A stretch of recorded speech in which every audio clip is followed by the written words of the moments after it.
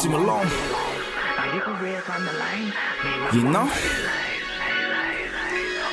Anti Snowman on production. You know how it goes.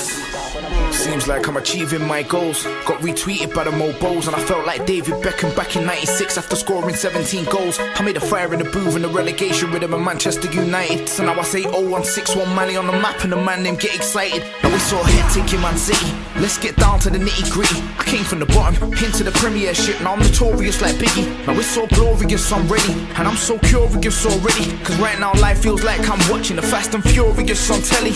I'm not used to the limelight. I rhyme tight, but I usually drive round on a dark night with a grind beat on. Now I'm getting played on Radio 1 Extra, the best station that I've been on.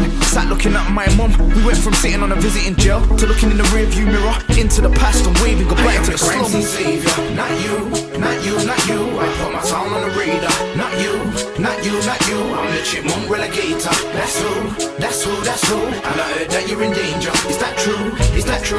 Yeah. You know when you're in too deep, when you're losing sleep, and not by choice. Receiving over 1,000 tweets cause you've got the streets making noise.